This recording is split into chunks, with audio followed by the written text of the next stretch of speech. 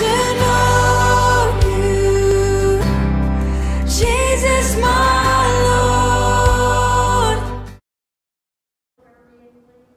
Okay, we are on chapter 10 of Mark. Chapter 10, we left off, or we pick up rather at verse 17. We've finished the first part of that chapter last week, and just let me remind you how in chapter 9, there was a real emphasis on focusing only upon Jesus, not our own preconceptions of who he is, but on who he's revealing himself to be.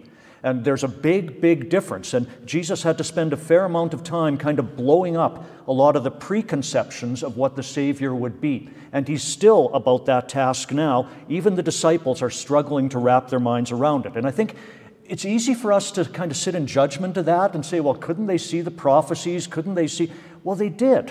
And they confessed him to be the Christ. But what did it mean to them that the Christ had come? That's the bigger question. And that's where they had to have some preconceptions blown up and rearranged.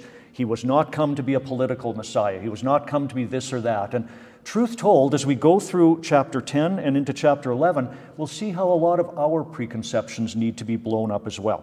So just again, quick review. Near the end of chapter 9, Jesus started talking about, again, the perceptions that needed to be changed. He used the word little ones. You have to treat these little ones with great honor and respect. And the word is micron. And it gives us the idea of something that's, to our thinking, tiny and unimportant.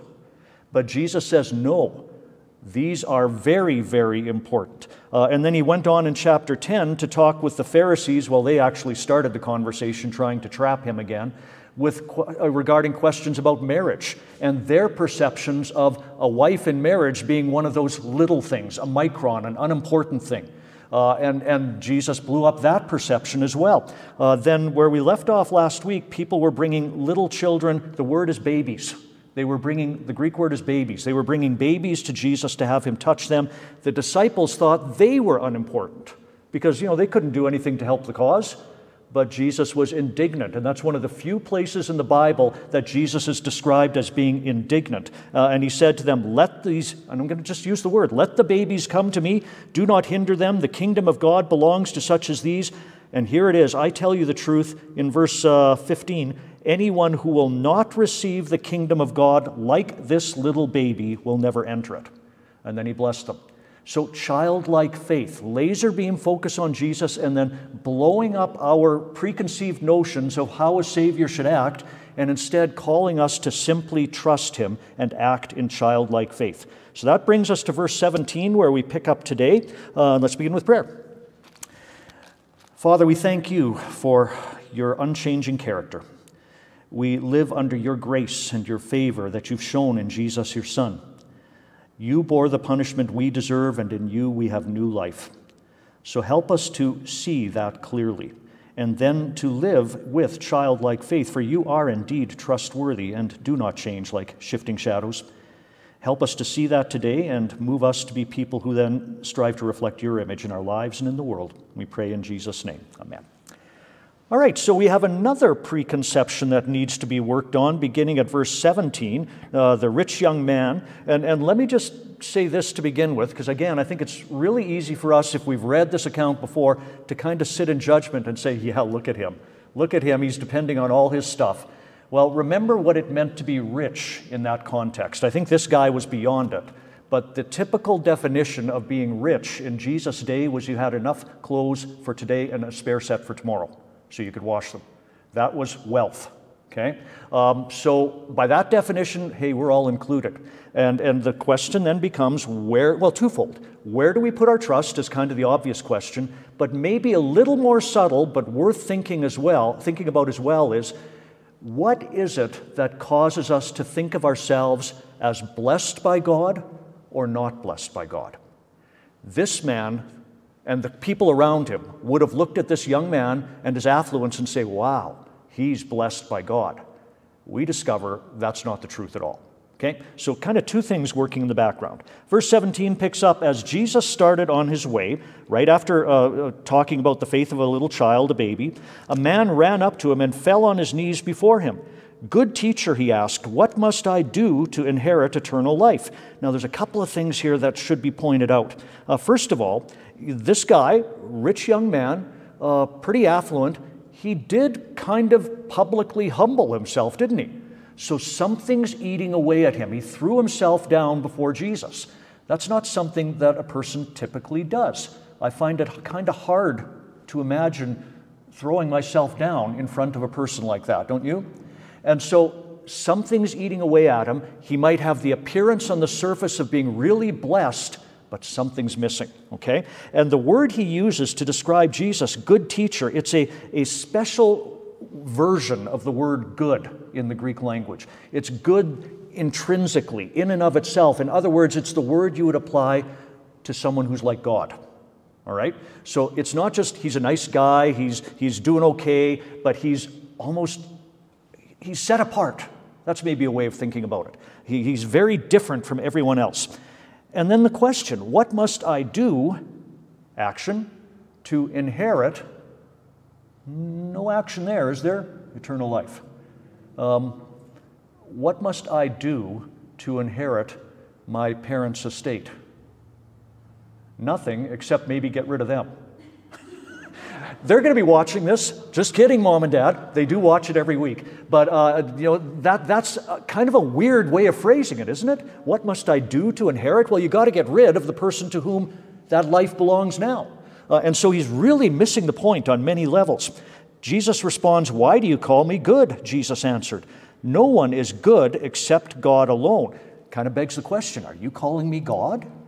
Or what are you trying to say here? You need to be clear on this. And he's probing the rich young man's anxious thoughts. Something's going on there. He threw himself at Jesus' feet, and Jesus is trying to help him get at the real truth of his inner struggle. He goes on to say, "You know the commandments. Do not murder, do not commit adultery, do not steal, do not give false testimony, do not defraud, honor your father and mother." "Teacher," he declared, "all these I have kept since I was a boy. I am good." He is very self-sufficient, isn't he? And that's the problem. The affluence, the sense of self-sufficiency that came out of it left him with a Jesus-shaped void inside of him, a God-shaped void inside of him. And that needed to be identified so he could see where true life is found. So Jesus cuts right to the heart of it. Jesus looked at him, and notice what it says, and loved him. Constantly, you see Jesus' heart going out to people who probably would frustrate the rest of us to death if we were in Jesus' shoes. And yet Jesus just looks at him with unconditional care. "One thing you lack," he said. "Go sell everything you have and give to the poor, and you will have treasure in heaven. Then come follow me." This is a call to childlike faith, isn't it? You must have a faith like that little baby that was being talked about in verses 15, 16, around there, who's helpless, who simply has to lay there or sit there and wait to be cared for, who's dependent completely and utterly. And in the face of that, this apparently blessed, affluent young man is facing real life struggles because his life just isn't working. It's going off the rails. It doesn't fit. It doesn't work the way it is. And Jesus gets right to the heart of the matter. You're not self-sufficient. You think you are, but you're not. Man, do we in Western culture struggle with that, don't we? Why is God letting this happen to me? I don't deserve that. Well, you know what I'm going to say, right? Do you really want what you deserve? I don't want what I deserve. None of us should want that. And we define blessing on really very shallow and false terms, don't we? Really, we have been blessed. And as we talked last week, I was talking to you about sort of some ups and downs like we all have, that I go through, like you go through, and how I realized through a podcast that I listened to that I was actually choosing to be anxious and miserable. I was choosing that instead of remembering I live under God's gracious goodness and care and choosing joy. And I think I challenged the group last week when I'm starting to grumble and complain to look me in the eye and say, "Okay, Mark, choose joy." I actually had to say that to myself one day this week, didn't I? You were there. Last night? Oh. Okay. So we're choosing joy again, all right? And it's not just positive thinking. It's remembering whose we are. That acronym that we use for prayer, ACTS, It's the adoring part, the A. It's confessing my need, the C. It's thanking God that He's met that need, and then I'm ready to really live. Okay? That's what we're talking about here. So this rich young man needed to face up to what he was really depending on, which was really a house of cards. In verse 22, at this, the man's face fell. He went away sad. Why? Because he had great wealth. Yeah, so what was he depending on? What was his life centered on and built upon? Jesus looked around and said to his disciples, how hard it is for the rich to enter the kingdom of God. The disciples were amazed at this. The word is a word you'd use for almost panicked. It was serious. It wasn't just, oh, that's kind of cool. No, they were actually almost panicked over this. But Jesus said again, children. Notice the affectionate terms he uses. He didn't say, you dummkopfs. You grow up. Get with the program. Instead, it's always reaching out. Children, how hard it is to enter the kingdom of God. And there's a footnote there. Some manuscripts include how hard it is for those who trust in riches. That phrase isn't in the oldest manuscripts. That's why it's only footnoted in our English Bibles. But it certainly gets at Jesus' intent here, doesn't it? It certainly isn't false or wrong. How hard it is to enter the kingdom of God. It is easier for a camel to go through the eye of a needle than for a rich man to enter the kingdom of God. Why? Because what does our sinful nature tend us towards? Depending on us, making a name for ourselves, me being God and making the choices, being blessed on the terms that I think I ought to be blessed on. Me, I'm at the center. You're at the center in your life. And so when you have opportunity to kind of get away with living that way for a while, because you're stashed away, you have a comfortable home and a comfortable life, it can be really, really easy to let the things of God slip farther into the background, right? And I think we see that so much in our Western culture. You see videos of missionaries overseas in places where people are absolutely destitute. And what do the people look like? They're smiling and laughing and happy. And here in North America, one of the most commonly prescribed medications is the antidepressant, isn't it? Now, that's not a negative comment on anyone who's helped by that. I certainly don't mean that. But our culture, I think, really misses the mark in a lot of ways. So how hard it is. And Jesus again here, notice the disciples are amazed to the point of panic. Why? Well, they're thinking this young guy was really blessed. Look at everything God gave him. So their preconceptions again had to be blown up. And while we might not think of it quite as crassly as that, we do tend to kind of balance things out in our assessment of our own life and think, okay, things are going pretty good on my terms. I'm really blessed by God. Oh, things aren't going great on my terms. I guess I better get back in God's good books again. Is that how it works? That's not how it works. But that's how we start to think it works. And that's what Jesus is trying to get rid of here. So he's saying how hard it is to enter the kingdom of God. The disciples are amazed. Verse 26, they were even more amazed. They were exceedingly astonished, is how it is worded literally, and said to each other, who then can be saved? If this guy who was so blessed can't be saved, what about me? Jesus looked at them and said, with man this is impossible, but not with God. All things are possible with God. Here's the point. It's got to be laser beam focused, chapter 9, on Jesus, seeing Jesus and only Jesus, having childlike faith in Him. He was transfigured on that mountaintop in chapter 9. He was shown to be God with all those fulfillments of prophecies. He's still fulfilling all those prophecies. Don't presuppose that you know what He's here to do. Instead, listen and follow. And that's kind of good advice for us who live in 2021 as well. We have His Word. Let's not presuppose how we ought to be thinking, living, and acting, but let's instead make His Word a part of our life day by day by day. Think on it, pray on it, talk to Him about it, grow our relationship with Him, and be like the psalmist who wrote in Psalm 139, search me, God, and know my heart. Recognize me, test me, and know my anxious thoughts. Make them clear to me. See if there's any offensive way in me, anything that's leading me off the path of childlike faith and following you, and instead lead me in the way everlasting. I found those two verses from Psalm 139 to be just a very helpful thing to run through my head as I'm thinking and making decisions and choices and trying to consider, even now, again, we're trying to navigate more changes in the pandemic and all the different opinions that people have about everything on the subject.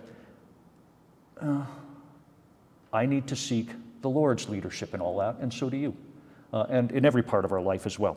The disciples needed to have that presupposition blown up, and Jesus makes the point, it's not possible for you, but all things are possible with God. Now, Peter's response to that is kind of interesting in verse 28. It's a performance response again.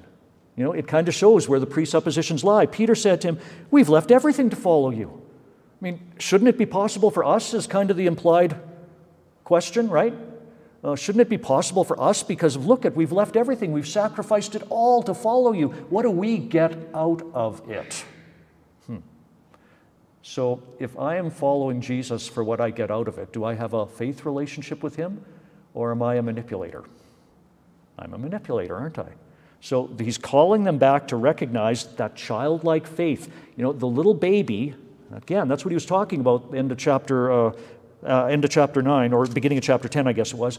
That little baby just trusts mom and dad. They just trust. They don't try and, well, they do try and call the shots, don't they? When they learn that when they cry, you come running. They kind of try and call the shots then, and the sinful human nature that looks at me first does bubble to the surface already. But they are dependent, and they know it. And that's what we need to bear in mind here too. Jesus replied to Peter in verse 29, "I tell you the truth," Jesus replied. "No one who has left home or brothers or sisters or mother or father or children or fields for me and the gospel will fail to receive 100 times as much in this present age, homes, brothers, sisters, mothers, children, and fields, and with them persecutions, and in the age to come, eternal life. But many who are first will be last, and the last first." Many that we perceive to be at the top of the heap, the blessed ones, like that rich young man, really are shriveling up inside. And many who we look at as the insignificant ones, the microns, they're actually the ones with a living, bubbling, overflowing faith. And don't you see that often in life? The people who seem to have the most alive faith often have a ton of problems. Not always. There are many people God has blessed and gifted with material well-being, and they still are able to maintain such a living, wonderful faith and humble life that it's amazing. It's beautiful. But oftentimes, that tends people away from dependence upon the Lord to dependence on our stuff. There's a promise that Jesus gives, and basically what he's saying in verses 29 and following is, Peter, trust me.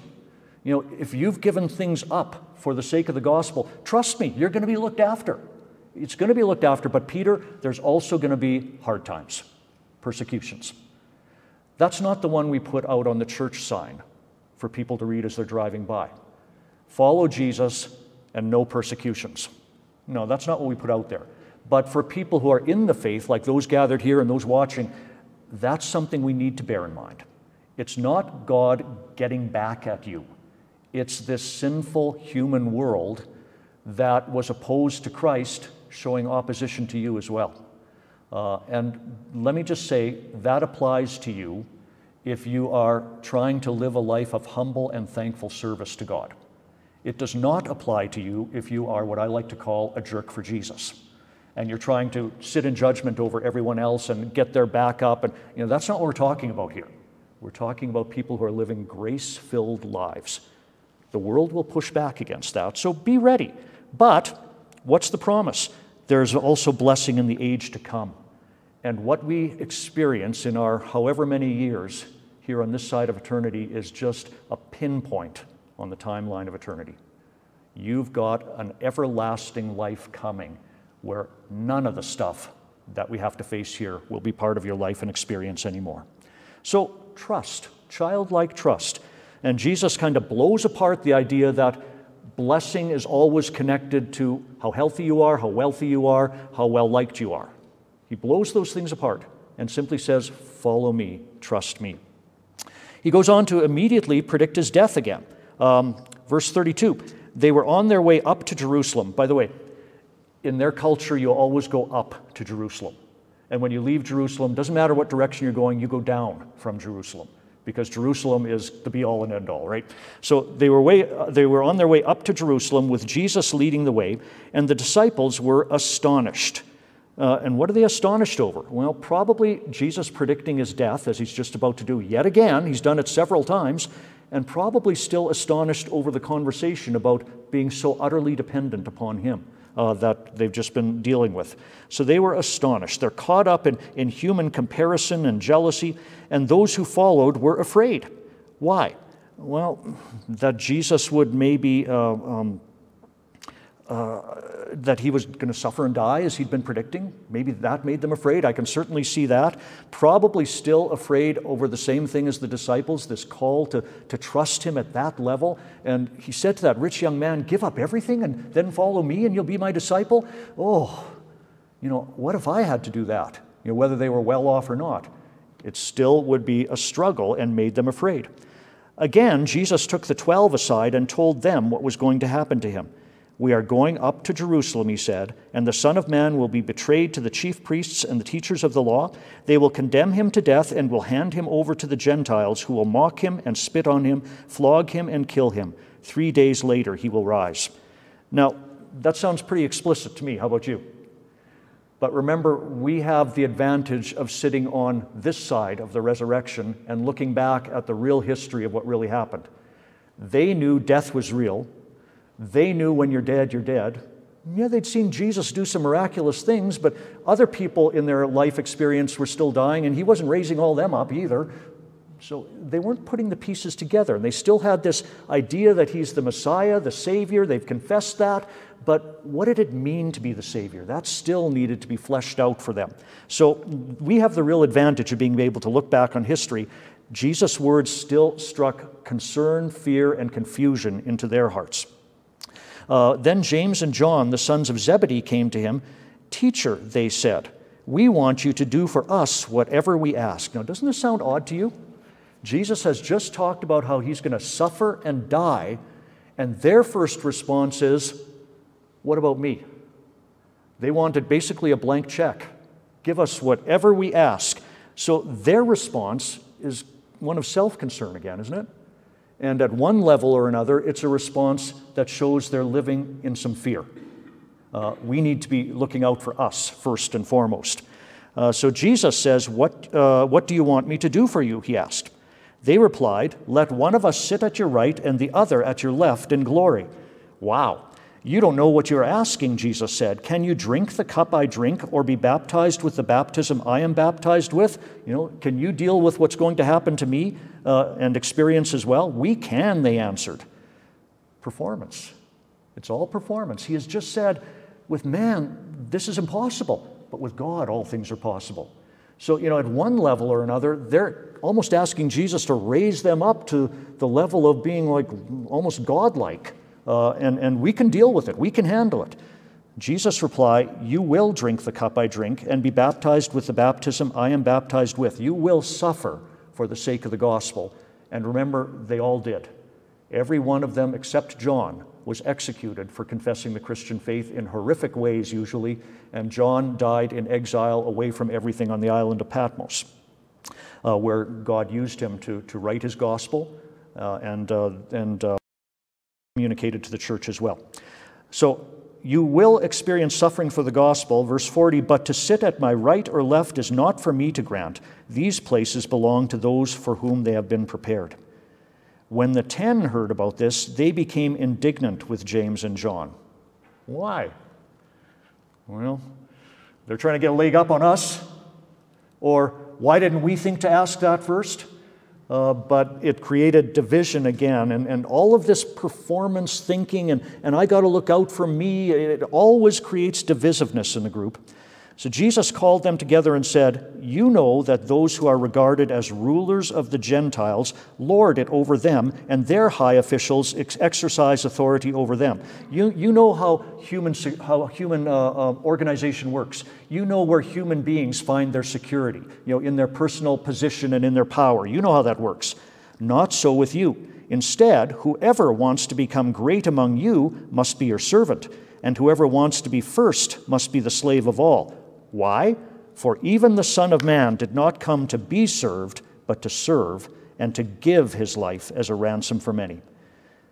You know how it works among human beings. Their security is found in their position, their power, or what they have, or those kinds of things.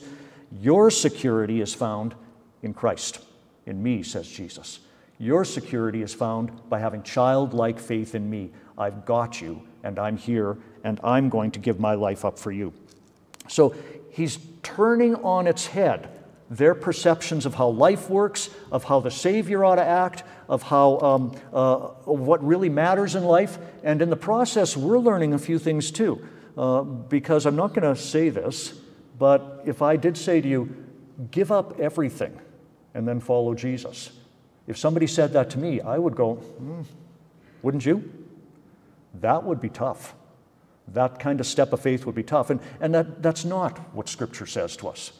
But it's still worth asking the question, why would I struggle with that? And then back to that prayer, search me, O God, and know my heart. Test me and know my anxious thoughts, what causes them. See if there's any offensive way in me, and instead lead me in the way everlasting. That's got to be applied to that situation too. And then, thank God that He is patient with us. All right, where did we leave off here? We're at verse 46. So we're going to see Jesus moving on and giving his life in various ways in the sections here that follow. Then they came to Jericho. As Jesus and his disciples, together with a large crowd, were leaving the city, a blind man, Bartimaeus, that is, the son of Timaeus, was sitting by the roadside begging. Now, the parentheses there, where there's an explanation, is one of those things that I told you about at the beginning of Mark, way back in the spring, that Mark's audience was largely Gentile people, and so he's explaining to them that Bartimaeus, Bar means son of, and Timaeus, well, son of Timaeus. And what's the other reason that he's explaining this to his Gentile audience as well as his Jewish audience? Well, the implicit statement is, go and ask him. He's been sitting there for years begging. He's still there in Jericho. Go ask him what happened. Let him be a witness to the faith as well. All right, so he's sitting at the roadside begging. When he heard that it was Jesus of Nazareth, he began to shout, Jesus, son of David, have mercy on me. When he calls him son of David, what's he saying? Jesus, you are the Messiah. Have mercy on me. Now that's a statement of faith already, isn't it? We all know where this is going. We all know that what he wants is his sight back, but that's not what he asks for initially, is it? Have mercy on me. I'm leaving it up to you as to how you do that. I think he pretty strongly suspects Jesus could give him his sight back and might. But he's not asking explicitly. He's throwing himself on the grace and the favor of who Jesus as the Savior is. That's a childlike faith. Many rebuked him and told him to be quiet because he's one of the unimportant ones, right? He's one of the micron ones. He's one of the ones that we step on and ignore because he can't do anything to help us out. But he's important to the Savior. And he shouted all the more, Son of David, have mercy on me. And he still doesn't get any more, explicit than that. He still keeps it pretty general and throws himself on Jesus' mercy. Jesus stopped and said, call him. So they called to the blind man. Oh, NIV, you blew it here. Cheer up. Take courage is the literal translation. And to me, that's a little more powerful than cheer up. They're along the same lines, but take courage is what it says. On your feet, he's calling you. Throwing his cloak aside, he jumped to his feet and came to Jesus. Now just picture that. He's blind. He had to be kind of feeling his way and following Jesus' voice. Maybe somebody grabbed him by the elbow and guided him along the way. We don't know. But he's taking some real literal steps of faith here, isn't he? He could have got hurt, seriously hurt. But he's walking toward Jesus. What do you want me to do for you? Jesus asked him. The blind man said, Rabbi, I want to see. And now he gets specific. He's thrown himself on Jesus' mercy, and now he's entrusting his greatest need to Jesus, the merciful one. Go, said Jesus, and look at how it's worded. Your faith has healed you. Immediately he received his sight and followed Jesus along the road. Go, said Jesus, your faith has healed you. It's already happened. But at that split second, the man still couldn't see. So Jesus is talking about a bigger healing than just having his eyesight back. Your faith has healed you, made you whole. And immediately, one of the proofs of that was he was enabled to see again with his eyes. And he followed Jesus along the road. Let's just keep on going. As they approached Bethphage and Bethany at the Mount of Olives, Jesus sent 2 of his disciples, saying to them, "Go to the village ahead of you, and just as you enter it, you will find a colt tied there, which no one has ever ridden. Untie it and bring it here. If anyone asks you, 'Why are you doing this?' tell him, 'The Lord needs it, and will send it back here shortly.'" So you're probably guessing that we're moving into what we call Palm Sunday now, right? And that is the case, and so we're within the week time frame of Jesus' crucifixion now, right? He's going to Jerusalem. Jesus knows what's coming, and he has told his disciples already 3 times that they're going there and he's going to be put to death and on the 3rd day rise again. So this is his last visit to Jerusalem then. And again, the death has been foretold. This is not happening to him accidentally. This has all been foretold, and he's fulfilling prophecies. So he's showing that he's not here to be a political Messiah. He's here to do what he said 3 times already that we're aware of. Could have been more than that, but 3 that are reported to us, that he's here to suffer, die, and rise again for the forgiveness of sins, and to make it possible for us to enter eternal life. All right, so they went and found a colt outside in the street tied at a doorway. As they untied it, some people standing there asked just what Jesus said they would. "What are you doing untying that colt?" They answered as Jesus had told them to, and the people let them go. So you've got this encouragement that's given to them. Jesus said exactly that, and that's exactly how it turned out. The donkey was there, the colt was there, and the people asked exactly what he said, and we told them what Jesus told us to, and it all played out just as Jesus said. What's the signal? Who's driving the events of this week? Jesus is, isn't he? And by the way, what's he here to do this week as Palm Sunday begins? Suffer and die willingly. He's driving the events. Now, need to fill you in a couple of things here that you may or may not be aware of. There's a colt which no one has ever ridden. For those disciples, that should have twigged a memory from the Old Testament. A colt that no one had ever ridden. If it was being used by Jesus for the first time, that was a sacred purpose. This is a sacred thing that's going on here, okay? And that comes from Numbers and Deuteronomy and Isaiah and Zechariah. It was all over the Old Testament. So the disciples certainly should have been aware of it. Oh, this is going to be something sacred that's happening here. And then they went and found the colt just as it was foretold. They answered, and the people let them go. In verse 7, when they brought the colt to Jesus and threw their cloaks over it, he sat on it. Many people spread their cloaks on the road, while others spread branches they had cut in the fields. Those who went ahead and those who followed shouted, "Hosanna," which means save. "Blessed is he who comes in the name of the Lord." This is from Psalm 118, by the way, and so is the putting palm branches down on the road ahead of him. You know, they were all signals from the psalm that this was the promised one here, and I'll come back to why that is in just a minute. So, blessed is he who comes in the name of the Lord. Okay, if he's coming in the name of the Lord, whose plan is he fulfilling? The Lord's, right? He's fulfilling God's plan. So, the signal then, especially for the disciples, but for all the others watching the events unfold over the next few days, should be, this is the plan of the Lord. Jesus there being tried, all these false accusations, Jesus on the cross, this is the plan of the Lord. Now, again, it's really easy to sit in judgment over those people and how they responded to the situation when we're sitting on this side of the resurrection, right? We get to see the outcome. They were in the midst of all the fear and the worry. But remember this, in the midst of all your anxious moments, fears and worries now, God still, anything that happens is something that he either allows or that he will use. Work it together for the good of those who love him. So what should our response be?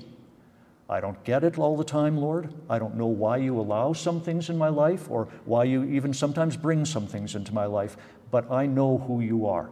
And I'm going to run what I don't understand through the filter of what I know to be true about you. That's what we do with the people we trust, right? You don't always understand their actions either, but you run it through the filter of what you know to be true about them. do that with God. Here he's driving the events. He's driving the agenda. He's going to the cross willingly. And in the midst of whatever you might struggle with today, he can and will do the same things. And our call should be simply childlike faith. So he's coming in the name of the Lord, God's plan. Blessed is the coming kingdom of our father David. He's a king. He's the promised one. Hosanna in the highest. Now, one thing I said I wanted to mention to you, and I don't want to forget, so let's do it now. Why would he come on a donkey? What do you think of when you think of donkeys? Stubborn? Dirty? A little stinky? My wife is thinking, oh, they're cute like all animals. Because anything that has fur is cute. Actually, that's not even true. Even reptiles are, aren't they? Yeah, okay. Anyhow, why did he pick a donkey? Yeah, what do you think? Okay, that's the key thing. Meek and humble and coming in grace. When the one you thought of as king rode into town on that stallion, he was going to call you to fight. He was going into battle.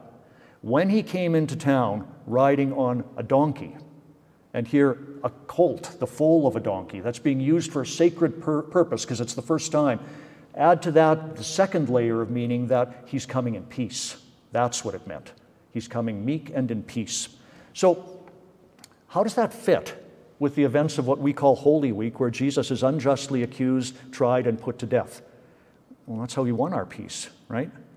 He was, in a sense, coming there to do battle as well, of course.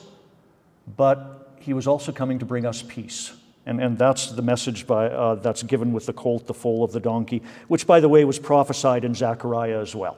So he's fulfilling all these prophecies about who the Savior was. And people are getting it. They're using the Psalms to describe what's happening in their experience, what they're seeing in Jesus, to describe him as the Savior. But do they totally get what it means that he's the Savior yet? No. And again, we can't sit in judgment over that. Because we don't totally get how God's at work in our lives in this day either. But 10 years from now, we might be able to, if the world's still standing, we might be able to look back on it and say, oh, that's what he was doing. And we have the advantage of looking back here, don't we? They didn't. So I find great comfort in that. You know, I used to kind of think, man, these guys, why didn't they just get it? All the prophecies were there. But the older you get, maybe sometimes you gain a little bit of wisdom and you look at your own life experience and how you've responded to things, and you have to humbly admit there were so many times when you didn't really get it either and should have trusted God in ways that you didn't. And you kind of go, oh yeah, this is really a good thing that's reported for us here. Jesus was patient with them. He's patient with us too. So Jesus entered Jerusalem and went to the temple. He looked around at everything, but since it was already late, he went out to Bethany with the 12. Now, Mark kind of gives this to us in chronological order. We have Jesus checking things out at the temple, going away for the night. There's the business we'll read about of the fig tree, which is a signal to the disciples of why Jesus cleared the temple the next day when he went back. Matthew kind of puts Jesus coming to the temple and clearing the temple together, and the fig tree he talks about later, but Matthew isn't always chronological, and Mark is more so. So, all right, the next day, they went away, and the next day, as they were leaving Bethany, Jesus was hungry. Seeing in the distance a fig tree in leaf, that's important, he went to find out if it had any fruit. When he reached it, he found nothing but leaves because it was not the season for figs. Then he said to the tree, "May no one ever eat fruit from you again." And his disciples heard him say it. That's important too, because they're going to see how that came true in a very short order. But I always kind of read this, and I thought about it when I was getting ready for today, and I thought, you know, I got to check into this a little more, because I read this, I'm thinking, it wasn't the season for figs.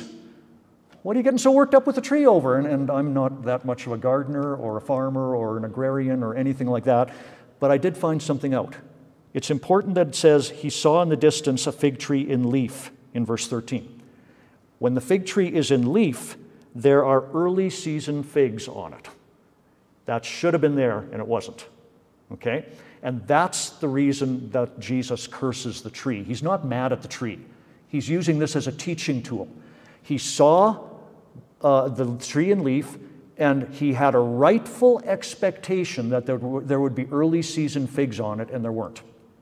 And now he's going to go to the temple where he has a rightful expectation to see the message of God's grace and salvation being proclaimed freely, and it was turned into a marketplace and a circus. He had a rightful expectation to see something, but he didn't.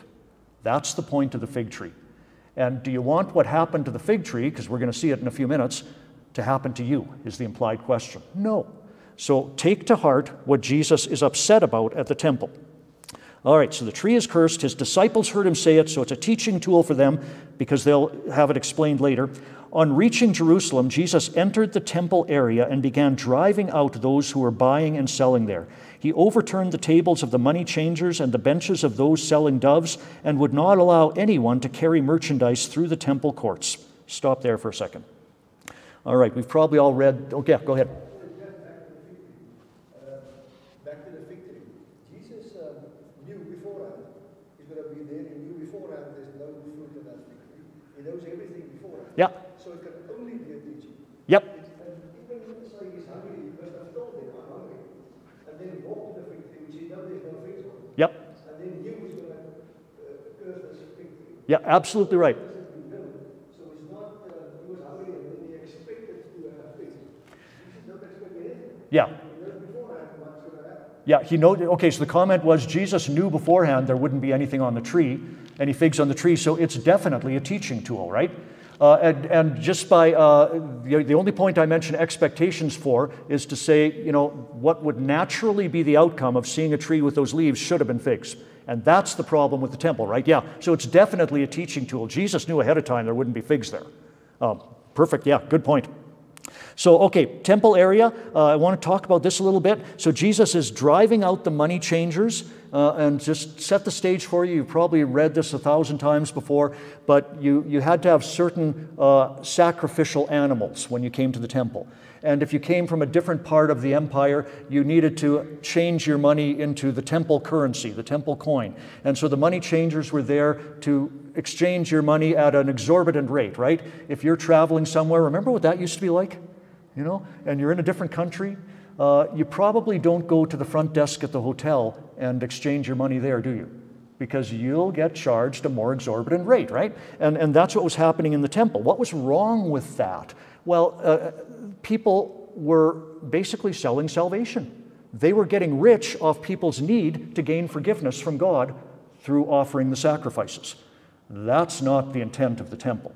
And to even take it a step farther, it says in verse 15, on reaching Jerusalem, Jesus entered the temple area, the temple court. That was the place, the only place, where Gentile people who were seeking the living God could come. So in the middle of the only place Gentile people could come and worship, what was going on? It was a gong show. There was noise and clatter and clamor and smelly animals and people rushing around here and there. How were these people supposed to worship? Their ability to worship was basically being taken away from them. And then later on, the end of verse 16, well, all of verse 16, he would not allow anyone to carry merchandise through the temple courts. That temple court was kind of the shortcut for the Jewish people to get from outside the temple to where they could go where it was quiet and peaceful to worship. And so they were creating even more clamor and noise and confusion for the Gentile people who had to stay in that outer area. And those are also some of the things that were upsetting Jesus. And I find it really instructive to see his concern here, not just for the people of Israel, but for all people. It was always intended to be that way, and that idea kind of got lost on the Israelites sometimes too. So he's blowing up another preconception here, isn't he? Yeah. There's also a story that I was told that on top of everything, they were reselling sacrificial animals because there was a backlog. Yeah, and that very...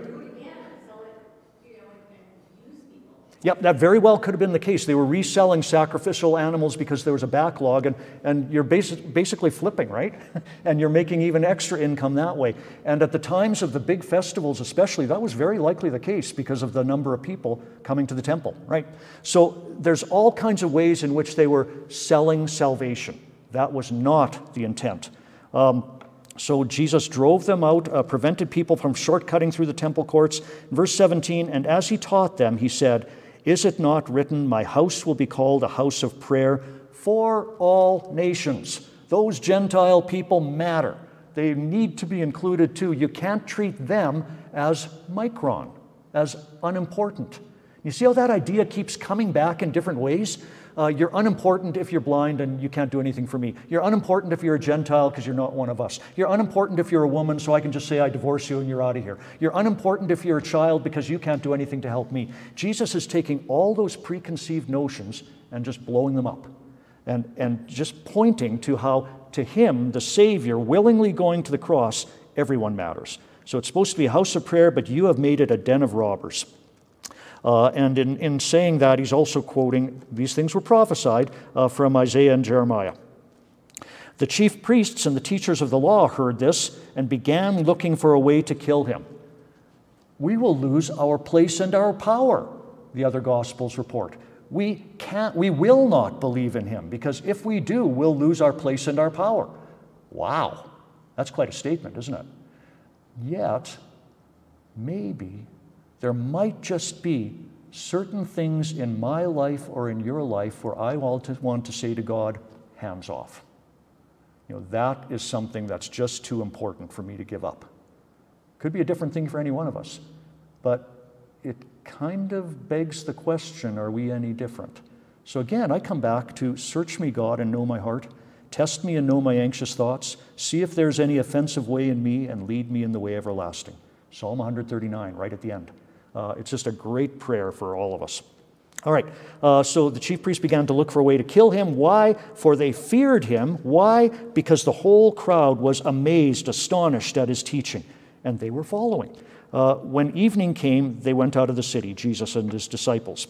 And in the morning, as they went along, here it is, they saw the fig tree withered from the roots. You know, it wasn't just a little infected, it was dead as dead can be. And Peter remembered and said to Jesus, Rabbi, look, the fig tree you cursed has withered. And Jesus doesn't really answer what Peter has said. Instead, he talks about faith, because that's what was missing in the temple. It was a den of robbers.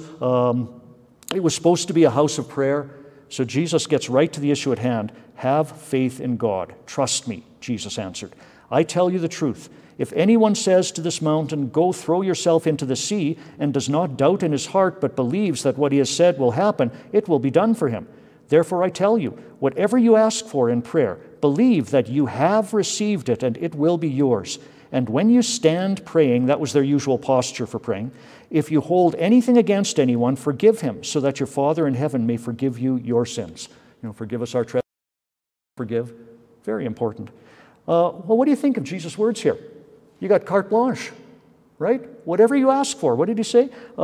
In prayer, believe that you have received it and it will be yours. But remember, all of this is preceded and framed up by what Jesus said in verse 22 when he started speaking, have faith in God. Trust him. So if I'm going to do that, I am free to ask him for anything, right? But at the end of asking him for anything, I'm going to ask him to do what he knows is best for me. Have faith in him. And so, you know, this isn't an opportunity to get that, that new Lamborghini you've always dreamed about. This is not an opportunity to get whatever it might be, even for things that we might think of as really seriously important, someone's health and well-being. You know, bring those things to God in prayer, but then say, you know, you're at work here, you're doing something. And I know that you're working for the good of those who love you, so help us to live like that. And just trust him. Have faith in God. Scripture also says, I mean, Jesus said, if anyone says to this mountain, go throw yourself in the sea, does not doubt in his heart, but believes, it'll be done. Yeah, there's also something in Scripture about not putting the Lord to the test, right? Because every time I read that, I'm thinking to myself, that'd be cool. But, you know, the bigger question, the bigger picture, living by faith is what's really going on here. Okay, and let me ask you this. If I ask, on verse 24 again, if I ask something of God in prayer that is really important to me, and I just leave it with him and ask him to do what is best, have I received it? Yeah, I'm looked after. That's really what I'm asking for, isn't it? And I will be looked after, and you will be looked after too. All right, Jesus' authority is questioned. We have time to finish this chapter yet. they arrived again in Jerusalem, and while Jesus was walking in the temple courts, the chief priests, the teachers of the law, and the elders came to him. "By what authority are you doing these things?" they asked, "and who gave you authority to do this?" You know, they never deny that Jesus is doing things, right? Now, of course, they're referring to clearing the temple courts and things here, but they also have to be thinking about other miracles Jesus has performed. Do you ever notice how they never deny, Jesus' enemies never deny that he was doing miraculous things? They just keep asking him, by what authority do you do it? You know, it's by Beelzebub's authority elsewhere in the Gospels. But they never deny that he was doing them. And that's kind of interesting in itself. Jesus doesn't really answer, instead he asks them a question. Jesus replied, "I will ask you one question. Answer me, and I will tell you by what authority I am doing these things. John's baptism, was it from heaven or from men? Tell me." You know, because you know what they did to John, right? John ended up being executed. And they talked down John and harassed John while he was preaching and teaching when he was still alive. But who did John point to? He pointed to Jesus, didn't he? "Behold, this is the Lamb of God who is already taking away the sins of the world, living life in your place." So if they say they're agreeing with John, they by default are also saying they're agreeing with John's assessment of who Jesus is, right? So they can't go there. They discussed it among themselves and said, "If we say from heaven," he will ask, "Then why didn't you believe him? And by default, why don't you believe me? Because John pointed to me. But if we say from men," they feared the people, for everyone held that John really was a prophet. So they answered, "We don't know." They couldn't answer. So Jesus discredited them by refusing to answer and by challenging what their life was built upon. Okay? Jesus said, "Neither will I tell you by what authority I am doing these things."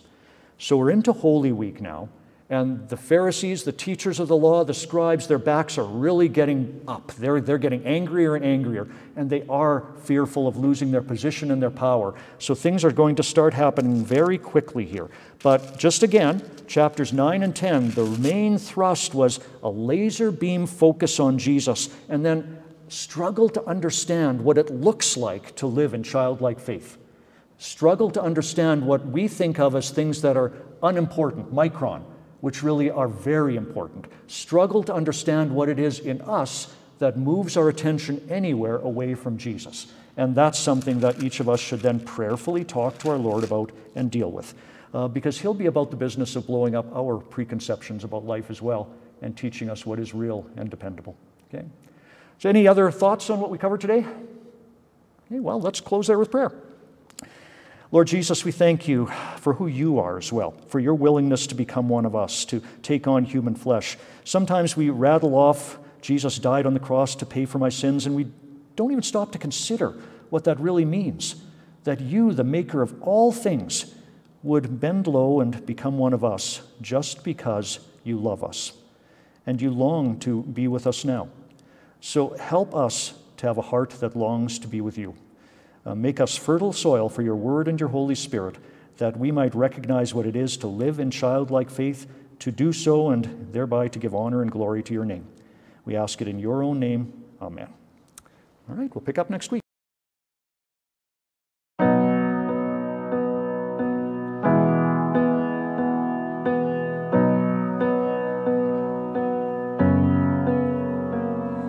See him in Jerusalem, walking where the crowds are. Once these streets had sung to him, now they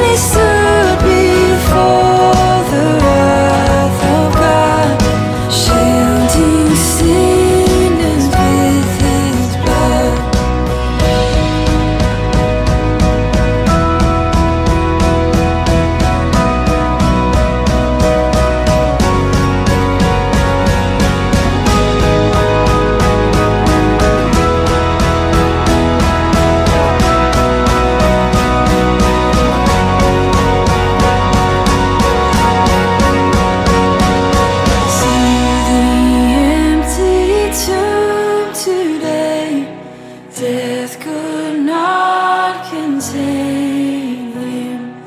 Once the servants of the world, now in victory reigning.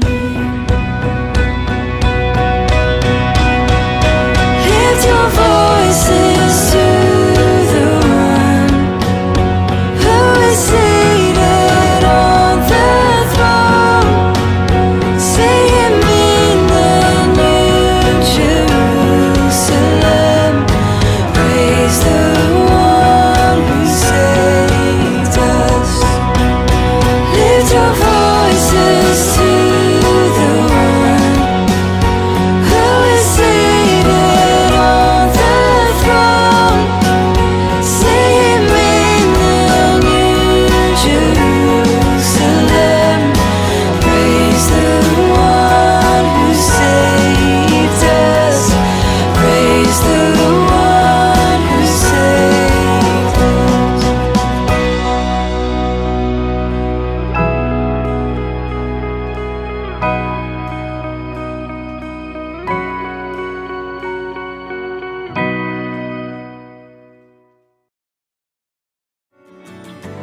I approach the throne of glory. Nothing in my hands I bring, but the promise of acceptance from a good and gracious King.